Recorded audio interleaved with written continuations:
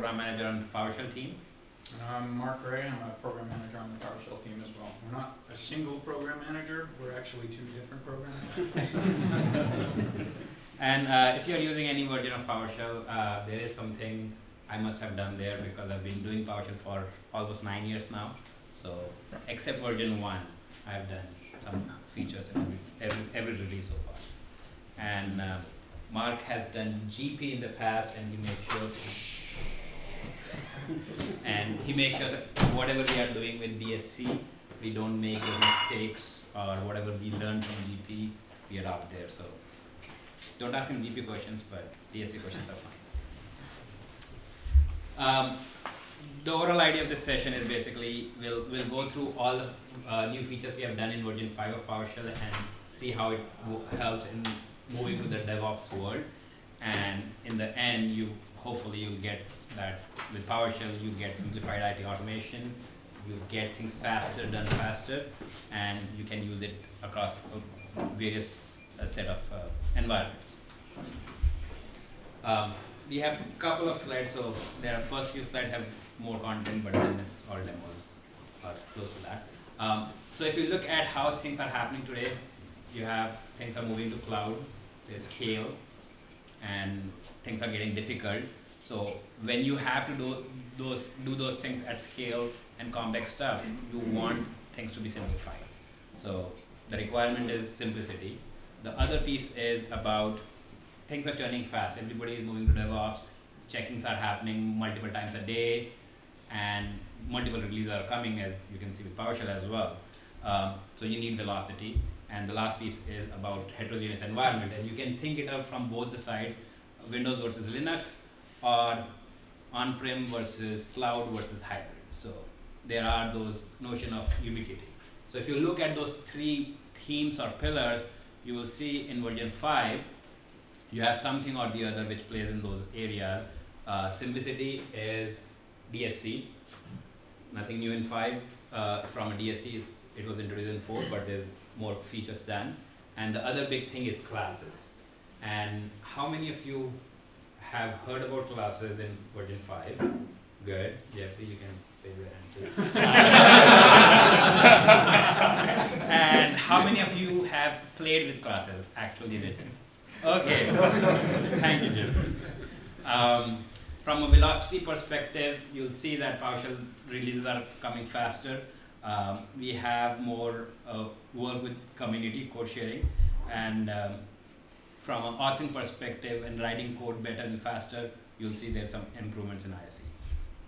And lastly, PowerShell platform is being used a lot. If you look at Azure Automation, if you look at Release Manager, any place you look, people are trying to build on what PowerShell platform provides. So it's not just a GUI shell that you are, not GUI, command shell that you're using by yourself, but people are building. And as well as PowerShell everywhere from a context of whether it's Azure, whether it's Office, whether it's Windows Server, you'll see more and more usage. One thing I've seen is 6, 7 years ago, when I meet somebody, say, oh, long time no see, what team are you working with? I'm like, I'm in Windows Server project called PowerShell. I'm like, what is PowerShell? I had to go and explain 6, 7 years ago. Now, I don't even say I'm working in Windows Server, I just say, I work on PowerShell. Wow, everybody in Microsoft also kind of gets to know. So it's not outside only.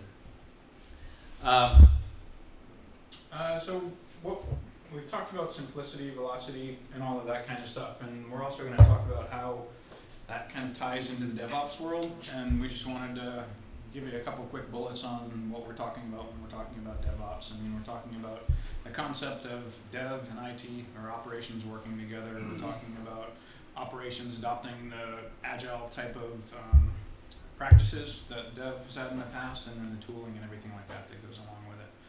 So we'll talk about DSC and PowerShell as a platform, but obviously there are tools and things like that that can make use of that that we will allude to, but not necessarily talk about today.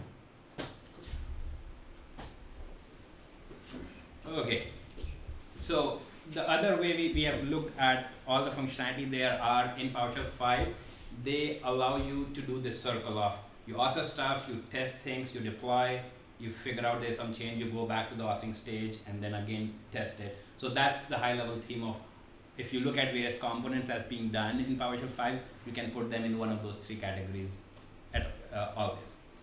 So we'll look from an authoring perspective as an author, what things you can do. So as an author, one big thing is about PowerShell Gallery. How many of you have gone to the PowerShell Gallery or used install module? Yes. So that was a big shift when we started with DSC resource kit model. Now everything is galleries. You will see every month or so we have a blog post saying, oh, the code in gallery has these version changes. So that's kind of released REST kit. We have support for modules there, and soon we are going to introduce support for scripts as well. So that's something to keep in mind. I'm not announcing anything at this point, but that's something coming down the line. And obviously you have finding and acquiring stuff, and support for internal galleries. Tomorrow there is a session that Krishna is doing. I'll try to show. We have written a couple of DSC resources and configuration to set up internal gallery. That's still work in progress, so it's not finished completely to be available on GitHub or PowerShell gallery, the public gallery one. But the idea is one should be able to set up internal galleries. That's something people have asked from enterprise perspective. I don't want everything on internet facing, so that's something. If you have questions, you can ask. Yes. Is that okay? So PowerShell Get for down level? Good question. So the question is, what about PowerShell Get on down level? Today it's only in WMF5, and that's also work almost ready-ish, where we have PowerShell Get as a separate download for version PowerShell 3 and PowerShell 4. So that should come out. Supports yes, it should come out soon. We're just testing the last bits, and people who are MVPs, they have early bits to play and provide feedback. It might be a stupid question, but what's the thinking behind scripts versus modules? What doesn't modules do? Do you want to answer? Supporting for scripts on PowerShell Gallery, and why module is not good enough. So what module is not good enough? Right. Yeah. Why do people need scripts? Why are we doing scripts? So if you look at the community, right, externally, if you take an example of TechNet Script Center itself. TechNet Script Center has 1,000 modules and 4,000 scripts in there. So modules are for reusable code. Like it's like you can relate the content module as an API, whereas script is like your configuration script. Like I want to install SharePoint, but SharePoint can be installed in multiple different ways. So one, you can share different ways as different kinds of scripts, like configurations. Those can be treated as scripts. So module is API. Script has one application, one form of using the API. Yeah, I think of it as like modules are like DLLs and scripts are like XCs. You want them both. Would a good example of a good script be out there would be like a workflow to like set up? Yeah, actually that's a great point. Azure automation does everything through workflow, and they want to be able to share those, share them, find them. And the idea is essentially then whatever we make it available in PowerShell Gallery, you will see in Azure automation and all the other places which leverages, they will start leveraging those things as well. So that's one piece of PowerShell Gallery. And on the code sharing, you would have noticed already, we have talked about it multiple times, that a lot of DSC resources are out there on GitHub PowerShell project, as well as we have a script analyzer there, and over time you will see more modules and more code that we have written internally, open source it, so we get feedback, we get community contribution as well to make them well. Question? Do you make dependencies and stuff? Good question. So the question is dependency. So on, I believe in the August production preview, you have support when you install modules. It can pull down the dependency as well. That was something we. But for scripts. For scripts, I don't. That's the same plan. Yes. So when script support is there, you'll get dependencies also. So Question. Share something when we are ready. Yes. Yeah. Will you be well, at least thinking about open sourcing the DSC pool server? That's a good question, and yes, we are thinking about it. We have blessing from Jeffrey on that. We still have to figure out the actual details of getting the resources, clean them up, put it out there. So why do you ask? Well, I want to. Well, I've mostly built one already for version 4 to replace version 4's one. But version 5 obviously has a lot more things, and I figure I would try and ask if you could open source it rather than having to reverse engineer it. Just curious, because it is. Yeah, because well, there were some really cool things about it, but I think there was a lot of room for improvement, which has been happened already. But Okay. Cool. Yes, so that's work in progress. The legal side takes longer than actual putting things out, so cannot say more than that. If you look at authoring, there are specific enhancements in ISCs from a DSC perspective. If you and I'll show that demo where DSC authoring becomes easier in ISC, and if you do a side-by-side comparison of ISC versus Visual Studio, that's what we have heard typically. People who are IT pros, they are good with ISC, things are there. Stepping back, how many of you are aware that you can actually author PowerShell in Visual Studio now? So I have a PowerShell project and all that kind of stuff. Yes. Okay. Just I didn't see Visual Studio Code on there. And Visual Studio as a package is much bigger, and the new editor, the code. Yeah, the community version of it actually works with PowerShell now as well. Yeah, no, the community, but the other, the editor that runs on OS X and Linux. That's nothing like this. And are you looking at making that experience better? I mean, it has some intelligence now, but. So go ahead. So the Visual Studio team is driving that work, and we right now the biggest partnership we have is with PowerShell tools. Okay. So that's where they are adding support to create DSC configuration, adding support for modules. So all those templates are going to come in, and over time I expect in code things will light up as well. Question. Our chief of development was in Visual Studio in US here, and he called back and said we need to make all of this DSC and this. But when he then came back, he showed us this release management, and it's just release management. What is that for? Is it most? I'm an ops guy, so and they are the developments. Yeah, they are working in Visual Studio. But he wanted me to show how he used the release management, because then he could deploy all his machines and everything from within inside Visual Studio, or the release management part of Visual Studio. So what's the question? Whether the DSC configuration is authored in ISC or Visual Studio, it can still be used by the release management. Yeah, and they want us, the ops guys, to know how Visual Studio in that release management part is working. Normally, if we deploy a new Hyper-V machine, we will do it through our ISE or something like that. But now we have to also know how release management is working. So I'm just feeling like it's two teams that are pushing technology. Some management technology to the development guys, and some are pushing the ops technology to us in the ISE and this. The way I think about that is, you know, desired state configuration is a platform, and then a number of solutions will be layered on top of that. Chef, Steve Morowski talked about that. That's a solution on top of it. Puppet, Guardrail, Aditi. And the Visual Studio Deployment Manager tool? Release Manager. Release Manager. That's another solution layered on top of desired state configuration. So, yeah, it's just another great tool. Yeah. Okay. Any plans for source control integration from Visual Studio into ISE? I don't, at this point there's nothing that I can share about source control in ISC, but if there's feedback, we'll try to see it. I know people have asked for it before. It's not. Works though on command. Yeah, for sure. Yes. Why don't you just open source, use an open source like Pesta and put Git in? Yeah. Windows You can. PowerShell? I would say for source control, GitHub or Git is the best one. There's no reason to reinvent the wheel there.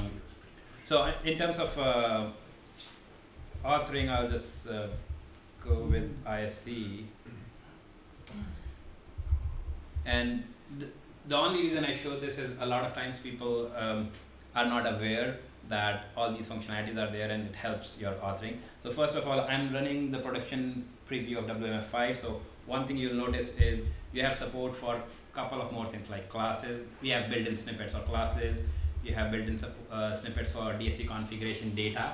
So all nodes and all those stuff is there.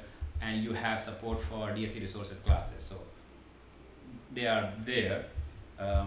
But if you are writing a configuration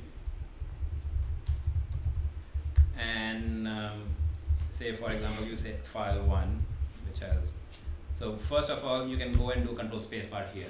It shows you all the things about that resource. So it's equivalent of doing get DSC resource, finding its syntax. And if it has validate set kind of things, it even shows you what those values are. So you can see created date, modified date. So that's one thing you should leverage and use because what did you press to get that? Control spacebar. Control space. Okay. Yeah, that's the will short. that actually fill it in for you, like, or does it just show you? It shows you. You can go here and Oh. control spacebar, and it'll tell you. So if you want to use destination path, and you can just say c demo .txt, and depends on. There's nothing to depend on. There are a couple of bugs here and there. You'll see. So there's nothing to depend on here. So let me Show validates. It works on the right hand side as well. and you can say checksum, and when you do this, it'll show you all the values. Does it show you which are the keys? Not inside it, but at this level, yes, it does tell you with square brackets and without square bracket, like your help function. Optional. So this is mandatory, and everything else is optional. That's So- control space. Control, yes. And one thing we want to do is inside here, if I support, we want a way to indicate which one are mandatory versus optional. We haven't reached there, and we haven't even thought what's the right way, because whatever you see here gets actually typed for you. So how do we, maybe a color shading might be an option. Do a file F2 and then show the depends on. Yes, it. that's the next one. Oh, Thank you. Actually, I'll just do it.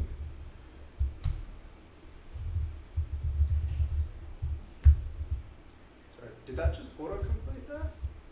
Which one? The Windows feature? Yes, it will autocomplete those things. So here when I complete, it will do anything with Windows, which is Windows process, Windows feature, and optional features, and then it goes back into DLLs and stuff.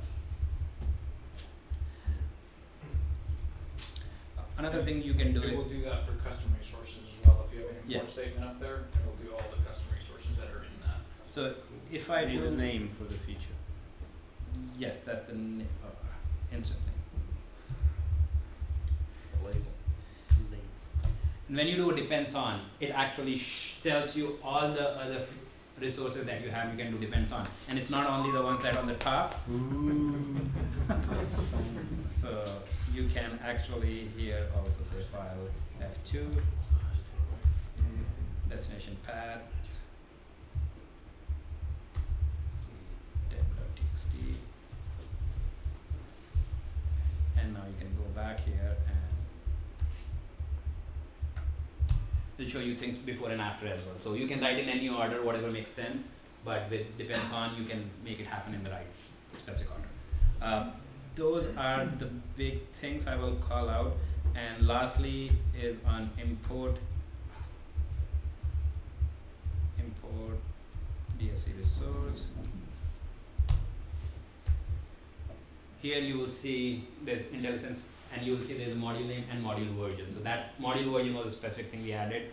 You have the support of doing the module specification object with the hash table format on the module name, but that's inconvenient. So now you can say I want this module with this specific version very easily rather than creating a hash table. So those are the three big things. Any questions? And most of it is already available, but it's just that people don't know it, so people don't use it. Question? If you do name now, will it give you a list of all the? No. Right now it doesn't.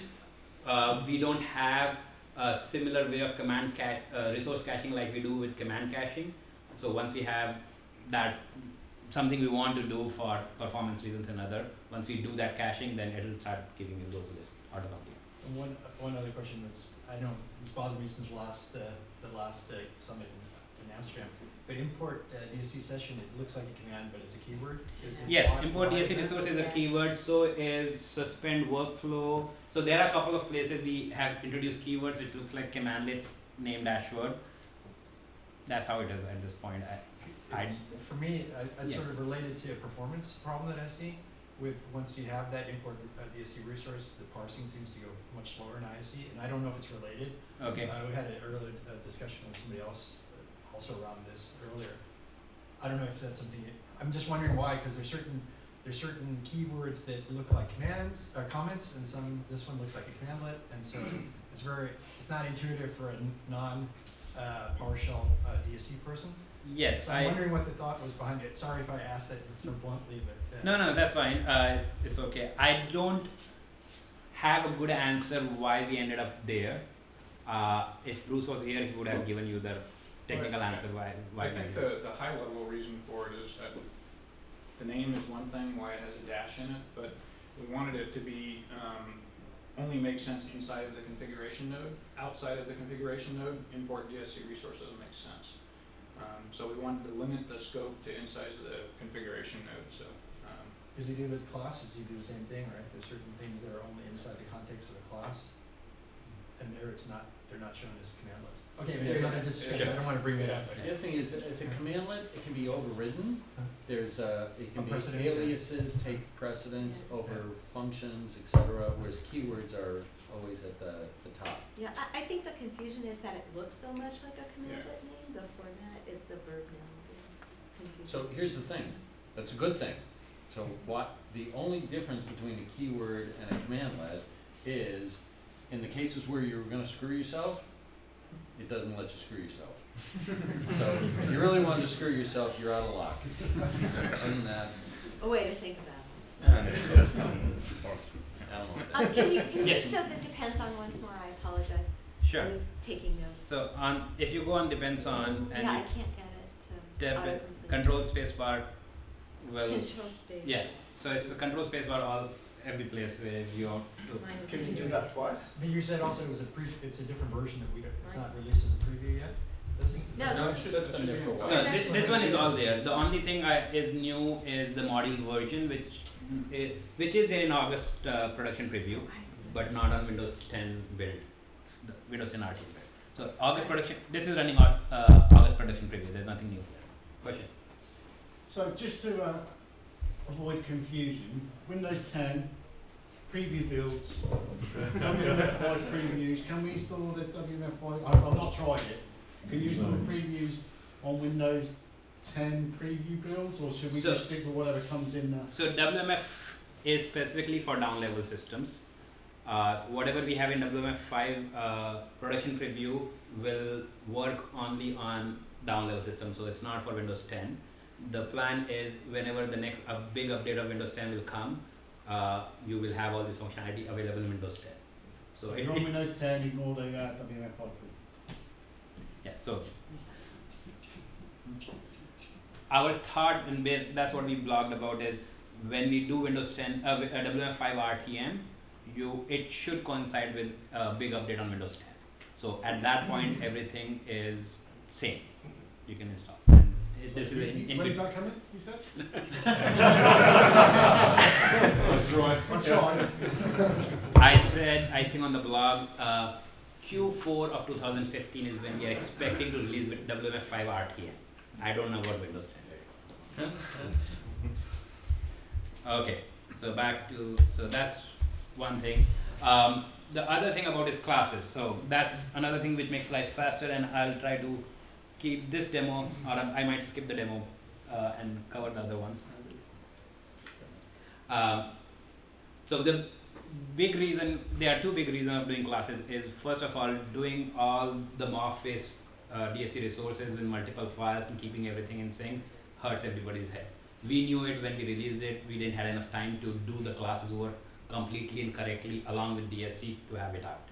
Now we said we have time to do it. So that's one reason. And if you look at the number of items you have to manage with In a class-based resources, that's 3 times lesser.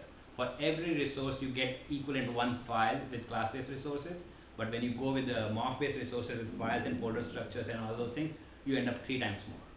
So there's a formula I did. It's like 3n plus 4 versus n plus 2. So it's about the same order of magnitude. And the other piece is, whenever we talk with developers, whether it's inside Microsoft or outside, they said, I love PowerShell and all those things, but I have to make a mental switch from my C# when I go and try to do PowerShell. There are certain things which are different. A scripting language is dynamic, and return statement behaves differently. Sometimes you don't have to type. So with classes, the idea is we want to make that transition for developers easier, and then makes the DevOps story even better because they are both using the same kind of tools. And the last piece is the nano server. On nano server, people typically create types using either PS custom object or add type.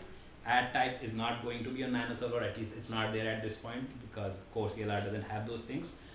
So the idea there is you will use classes to create your custom types.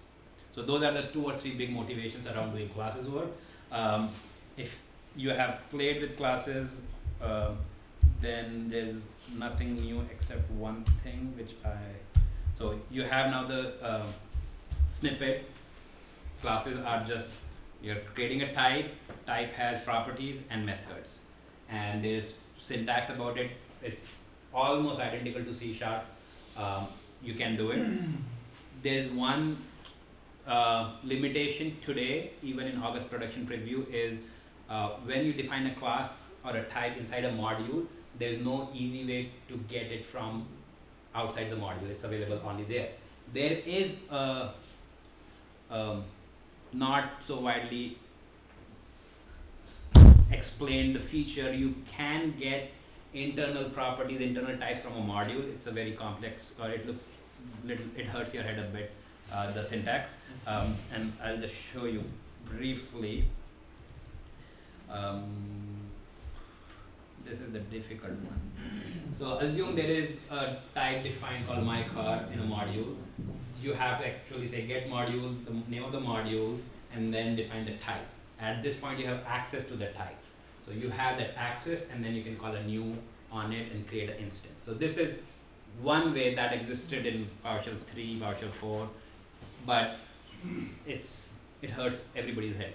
So you mentioned the invoke. Did you mention the invoke operator? That's the key part. Yes. Okay. I didn't hear that. Sorry. Yes, you have to invoke that expression, and you says get the module and then invoke and find the type. Is everybody familiar with that? What that does is invoke and a module says execute the script blocks in the context of the module. So that's what you're doing. You get in the class there, and then you get it outside. You have the reference. And you can use the same thing if there's internal functions. You can access those internal functions. When did you introduce that? With modules. So yeah, it's there in version 3. Version 1. No. And you can access internal functions also inside a module. If there are internal functions, you can say within that module scope, give me that function. But now you're just getting the type, right? Right now, yes. Yeah. You are just getting the access to the type. You so cannot use in casting or arguments. You're just getting an access to the type, and then you have to instantiate a instance of that type and do the car. So does it mean you're running that in the scope of the module? You could assign variables as well? Yeah, it's bad. Question. Oh yeah, so how is this different from dot sourcing? Is it, I mean... So, that's a script. I mean, it's also you're removing the scope of the dot source and you say, no, it's different. It's different from dot sourcing. When you do a dot sourcing, everything that is exported from the module is available outside. This is a way to get things which are not exported from the module by default. And like with a manifest for a module, you have, is there going to be I know you can do aliases, functions, blah, blah, blah. Is there classes in the new manifest for modules? No, so types to exports, not types to export. By default, if you define any type, when you import the module, the type is exported. There's no way to hide a specific type. So that's a current way, but... I've got a question. Go ahead. But that's just for modules. If you run a script now, right. Unlike the earlier preview versions, you can the type is available in, if you run a script in a session, the type is now available in the session, you can instantiate objects in the session. That wasn't available in the early previews, it's available. Yes. And you can use new object now. Yes, new object. Yeah, that was one thing. And essentially, this is the syntax. I don't have the right things, or I'm defining multiple times, but we are now exposing that you don't have this one. This is coming in future. Now you can do kind of a namespacing. You said using module this, and I have 2 modules which says my car and your car, and both of them implement a car interface. Is it using also applied to .NET all .NET namespaces then? So I don't have to write out the long. I have not played with it, but yeah, idea is it's because it's modules. All those DLLs and namespaces, they So just any assembly basically. yes. The thinking behind using is very, very deep, and it'll be delivered in stages, because there's a lot. There's a lot more to do there. Not everything will light up in the arcing type. So these ones look like inheritance there. Can you do interfaces as well? Yes. Oh yes, so you can do inheritance with classes, and you can use interfaces. So here is you implement your own interface by using system.icon variable, and then you can use it from this. So But that you- was one example. You can't make it generic and use the, Yeah. You can't, what? not yet at least. Not Generic. generics. Yeah, I don't think it's there. You can use generics, but not using the class you implemented as a type parameter. As an ops guy, I might need 5 minutes just Sure. And all this, I just changed the naming of the classes, and everything is from the production preview release notes. I just copied it because I know not everybody release all the release notes all the way through, but these examples I'll just post it wherever we put it, and they are there. So there's notion of virtual classes, or virtual methods and base methods, and so the big idea is this is the new way, and in this case you have my car and your car. So I'll just run it. So I have 2 modules, both implement the same thing. When you run it, it'll say sorry, it's ambiguous because both of them implement car. You have to specify. So here it says car is ambiguous. It could be either my car.car or your car.car. So as you're moving towards this more in PowerShell, the question I think is, well, where's going to be a dividing line between C# and PowerShell? why do you need a dividing line? That's That's how we are heading. It's like people who are developers who have been doing things very easily with C#, when they come to PowerShell, they don't say, oh, it's different, my head hurts, I don't want to do it. So you're almost talking just about a transparent line. Right. For So it's easy for them to move, but at the same time, when IT pros, they want to go to C# kind of stuff, they can easily do it because they know PowerShell, they know, oh, it's a keyword, I have to use class, and magic flows. Yeah, we've always wanted to have a tool that allowed you to go from, kind of simple admin to sophisticated systems programming, and to bring together the 2 communities. Now, the implementation behind them, we have very different philosophies. C# is all about optimizing the computer resources, and PowerShell is all about optimizing the human resources. So that's why, we spend a lot of cycles to get pipelining to work and make all the magic that you get out of PowerShell. That requires a lot of code to make work. If you were a systems programmer, C#'s a better thing to do with it. Yeah, I've had these discussions with developers before, and a lot of the problems that they hit up against are, I'm wondering how you're going to address this, is first what I call the automagic or the mystique of PowerShell, the automatic conversion, which is lovely, and I love it. I use it for validators all the time. I don't have to do a validation script, I just cast it. If it doesn't cast, I get exception. But for them, it's hard to, they're in this strict mode, right? Strict type. And that's a really hard thing, assigning of, of course you can put, Exactly. you can put classes in front of, or have type variables and stuff like that, but then. If they are complaining bad way, then they are not writing the code that they are used to writing in C#. Yeah. Because if you put the type literal before a variable name, then it's a strong. It's more a reuse of code, though, is what I'm talking about. Okay. So they have a huge PowerShell gallery out there, and then they're going to take in code. They don't want to have to rewrite that and put types in front of all the variables. because there are two different, like you were saying, there are two different worlds. There's the scripters who learn to adapt, and some PowerShell scripters don't know objects yet. They use that abstraction Right. to their advantage, and it's wonderful. But then once you think about it, what's actually going on under the covers, then it becomes difficult. I think that's where the script analyzer kind of tool will help to say, hey, I want to enforce these rules, and some places as an IT pro, I don't care about those rules kind of thing. That's the best I can think at this point, and that's... I'd say 98% of the time, the conversions that PowerShell does is exactly what you want to do, and it saved you from writing a bunch of crap code, which you often get wrong and frustrates the hell out of you. And a couple times that isn't the case, and so they just have to get their head through the knothole and accept the gift. I've had talks where I've had developers in there, they say, I hate PowerShell, and then I said, okay, that's my challenge to make you love it, and in the end they always do. But there's still those out there that don't get to have those conversations, and But they have an alternative way to automate things, right? So I think the real value of PowerShell is giving the tools of automation to people who didn't have it before. So we'll move ahead. I think we are very short on time here at this point. So that's the classes part, and then I'll let. All right, so we've got through the authoring part. I'm going to chat a little bit about the testing part now. How many of you have used or played with Tester or Script Analyzer?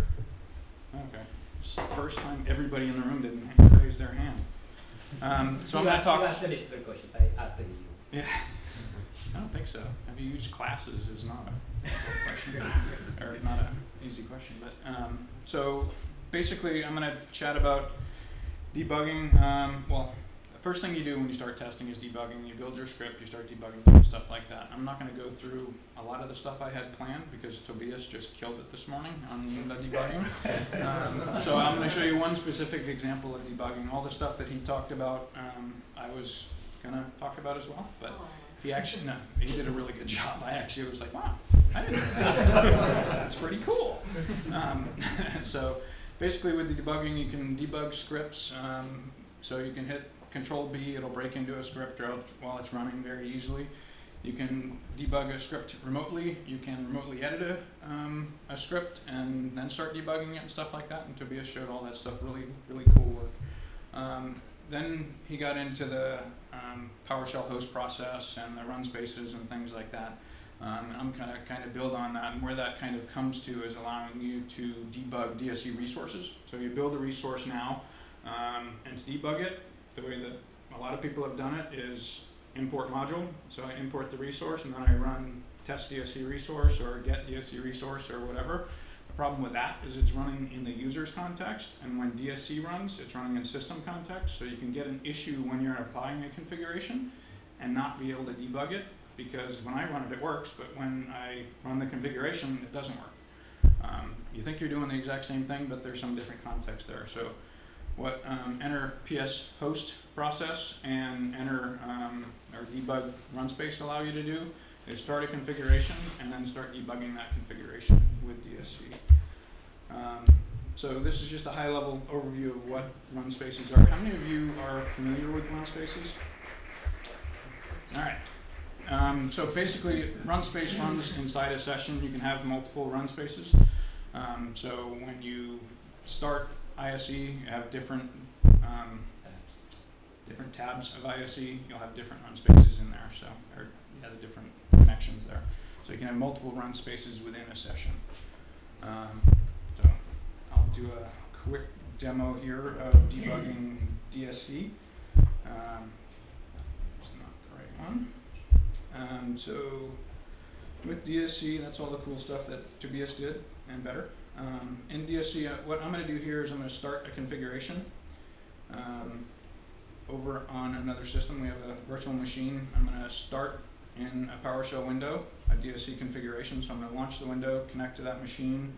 And this command right here, this enable DSC break all, allows you to basically, when a DSC configuration runs, instead of having to go into that DSC resource and do wait debug in the resource and have it stop, this allows you to say, for that system over there, I want to turn on debugging. So when DSC runs, when it gets to my resource, script resource, it'll stop.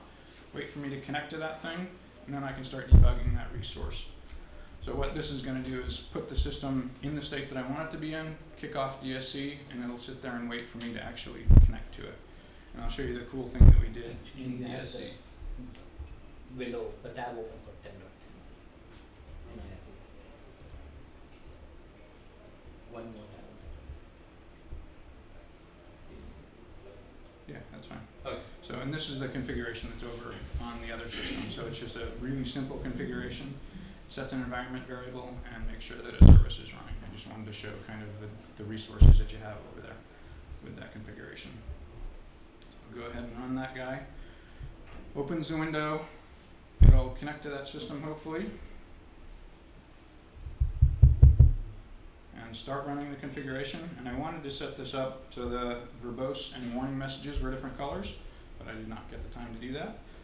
So you can see down here at the bottom, you would have a warning message that should be a different color, but it's not. And it tells you what you need to do to actually connect to that thing. So it says DSC is stopped, it's not running anymore, it's waiting for a debugger, and this is how you go connect to it and run it. So you connect to that other system over there, and I think I have, so I will come over here and enter DS session, connect to it, and then grab this guy, and what this does is says this is the host or the process ID and the app domain that you want to connect to. So it tells you how to actually connect to that process, the DSC process that's running. So I'll copy that and paste that over here. So that'll connect to that process inside of DSC in the LCM, and then I will tab over here and grab the last bit. Now it says I want to start debugging this thing, this resource. It stopped at the initial execution of DSC resource. I'll connect to that, and it'll actually pop up in ISC, so I can start stepping through that.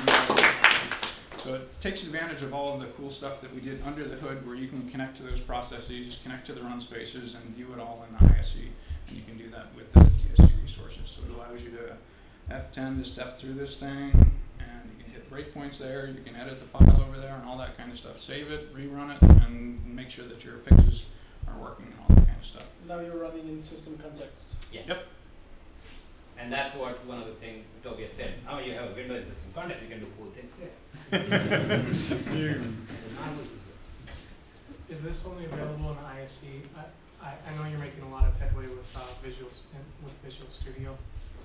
Do you see that possibly That's a getting there? good question. So yes, it's going to light up in Visual Studio. We have the APIs are public. There was one specific work we had to do, make sure they can leverage it. But that work, collaboration is still happening. So I don't think when it's going to light up, but it's going to light up. So they're public APIs, so they're available for other host programs. Yes, they are public APIs, so any host can use them.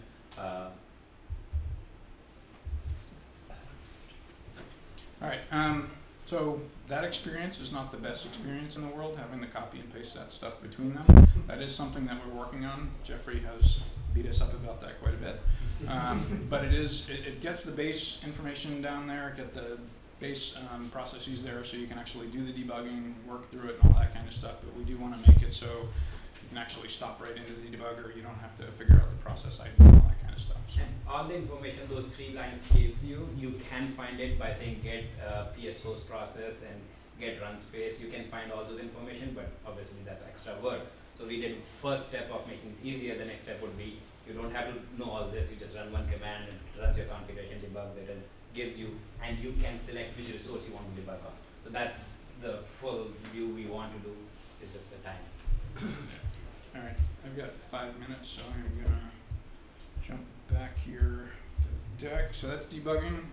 Really powerful stuff, great stuff you can do. Script Analyzer is downloadable from the module store now. The current version is 1.1. It was released earlier this month. It gives you the ability to do code analysis on scripts and modules. So you can basically run the thing, and I'll show you what you can do there, and make sure that you're telling us to stop already. All right. So there's Script Analyzer, which does code analysis, and then there's Pester, which allows you to define unit tests and integration tests and actually test your modules and configurations and all that kind of stuff. So if I go back here, I will do a really fast demo and show you both of those things. So Script Analyzer here, I think I have the module imported already, so that stuff's already done. You can basically, there's a get script analyzer, which allows you to see all of the rules that are applying on the system. So you can see all of the rules that are applied, or that will apply and do checks against. It gives you the name of the rule, what type of rule it is, if it's an error, information, or warning, and then a description about what it's going to check there. So these are the built-in ones. You can do custom ones as well, and I'll show you that. But it gives you the ability to actually see what the rules are. You can look for a specific rule. You can look for all of the rules of a specific type. And then you can actually view here a custom rule. So if you have a custom rule defined, you can actually take a look at that and see what the custom rule is there. Is that not running? It's complete. So, where's my custom rule? Alright, I'll show you the custom rule. That'll give you the ability to actually say, I want to see the custom rule there. The custom rule, in this case, I actually don't have it up, but you can define a custom rule and look at that. If you come down here to invoke Script Analyzer, you can actually invoke it on path and then do recursive, so it's going to check all of your scripts locally and tell you the results of those. So it'll run through and tell you. The custom rules, do you have them posted somewhere? Because I was Yeah, I have all of this stuff that I'll check in on GitHub and share. So it runs through and tells you which rules are passing and failing for all of the scripts on your system. So it gives you the warnings that are applying for each of the scripts and modules. Alright, so that's doing the invoke script analyzer on all of the scripts in your environment. You can say which rules you want to exclude. So if you are getting a bunch of internal URLs, which this is one I was running into for my scripts, I wanted to hard code the URLs. And one of the rules is don't do that. I think we're getting the axe here, but Don is the hammer. You guys know what's going on the Don. So you can say what rules to exclude, what rules to include, and then this is kind of cool down here, the profile. You can define a profile, so if you want only to see warnings and you have specific rules that you want to see, you can define your profile and then reference that profile, and that'll be used each time you run the thing, so you don't have to put all of the different parameters there. And the last one is Pester, really quickly, and then I'll hit the button. Pester allows you to actually run tests against, so you define a test, and then you can run Pester, and it'll run the tests on all of the scripts in your environment. So if you have questions, feel free to yell afterwards, or we'll show you out in the lobby or whatever. So, just to add to this, I'm doing a talk on Script Analyzer, so okay. Sorry about my bad questions.